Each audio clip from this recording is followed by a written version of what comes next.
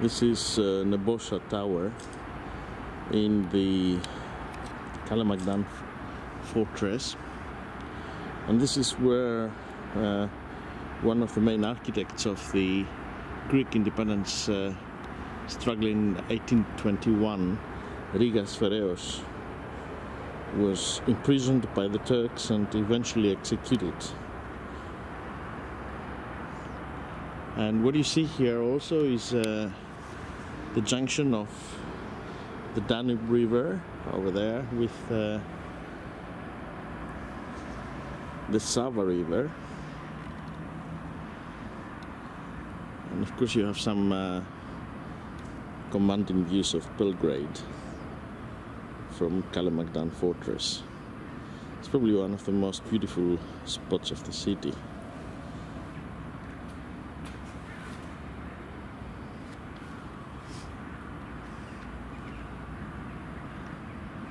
And that's the little island in the junction of the rivers. That's the one that is in front of us.